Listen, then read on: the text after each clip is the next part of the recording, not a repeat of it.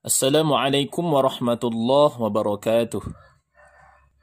Alhamdulillahi rabbil alamin. Allahumma salli ala sayyidina Muhammadin wa ala ali sayyidina Muhammad.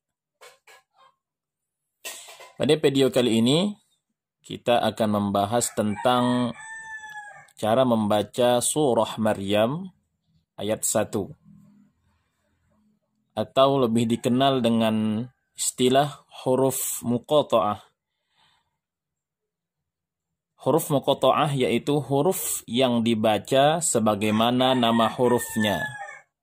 Atau ada juga yang bilang huruf potong. Atau ada juga yang bilang fawatihus suwar. Ya. Terdapat pada ayat pertama surah-surah tertentu sebagai pembuka surah. Makanya huruf muqatta'ah ini disebut juga dengan fawatihus suwar atau pembuka surah. Jadi kita membacanya dengan cara mengetahui nama asli huruf tersebut. Ya. Contoh atau langsung saja ke huruf kaf.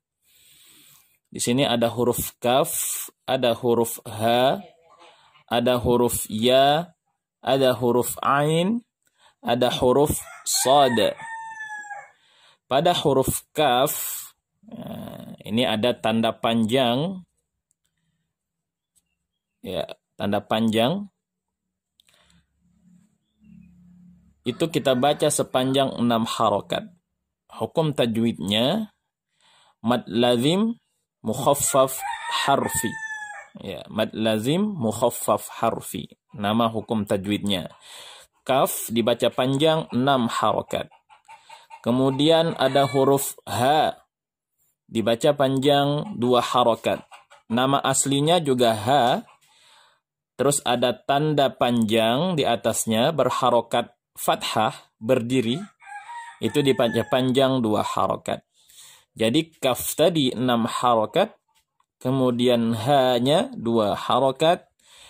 Ini ha, nama hukumnya adalah mad tabi'i harfi. Ya. Kemudian ya. Ya juga nama aslinya ya. Di sini ada tanda panjang 2 harokat, yaitu fathah berdiri. Namanya juga, nama hukumnya juga mad tabi'i harfi. Kemudian ada huruf ain. Huruf ain. Ain ini terdiri dari huruf ain, ya sukun, dan nun sukun.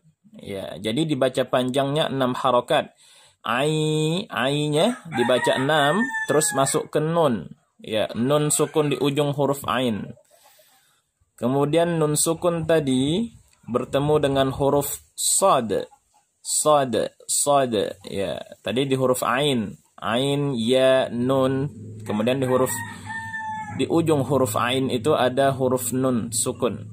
Nah, dan nama asli ain ada nun sukun. Kemudian nun sukun bertemu dengan sad, hukumnya ikhfa hakiki. Maka di situ nanti dibaca samar lagi atau kita samarkan 2 harokat, ya, disertai dengung, ya, ikhfa hakiki. Baru masuk ke sad-nya. Sad nama aslinya sad alif kemudian dal, ya, sad ada dal di ujungnya. Jadi nanti ketika membaca huruf sad kita pantulkan, ya. Ain dan sad ini hukumnya mad lazim mukhaffaf harfi, ya, mad lazim mukhaffaf harfi, sama-sama 6 harokat. Ya, jadi kita ulangi, kafnya 6 harokat, kemudian ha-nya 2 harokat, ya-nya 2 harokat, ya, 6 tambah 2 8 tambah 2 10. Di sini sudah 10 harokat. Kemudian ada ain 6 harokat lagi, jadi 16. Kemudian di ujung ain, di antara ain dan sod ada samar 2 harokat. Jadi 18 harokat.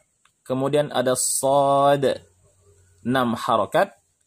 18 tambah 6 harokat jadi 24 harokat. Di dalam surah Maryam ayat 1 ini, di huruf potong ini, atau huruf muqatta'ah ini, itu ada 24 harokat semuanya. Kafnya 6, hanya 2, 8, ya-nya 2, 10, ainnya 6, 16, kemudian di antara ain dan shad ada ikhfa hakiki, 2 harokat, 18, kemudian ada shad, 6 harokat, jadi 24 harokat. Dan jangan lupa, di huruf shad ada qalqalah ujungnya. Jadi kita baca Bismillahirrahmanirrahim. Kaf ha ya ain sad. Ya. Ha ya cukup ditekan saja karena dia 2 harokat, jangan terlalu lama. Ha ya ain gitu. Ha ya ain. Ya, kafnya tadi ujung kaf ada fa ya. Kaf gitu. Kaf ha ya ain sad.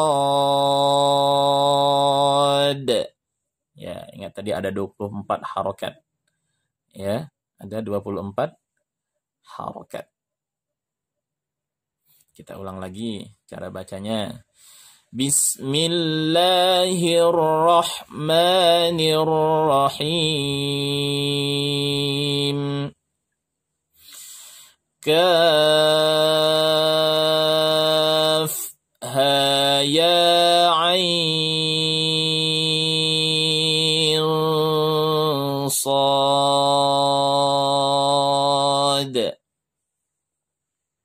Ya, kita ulangi lagi.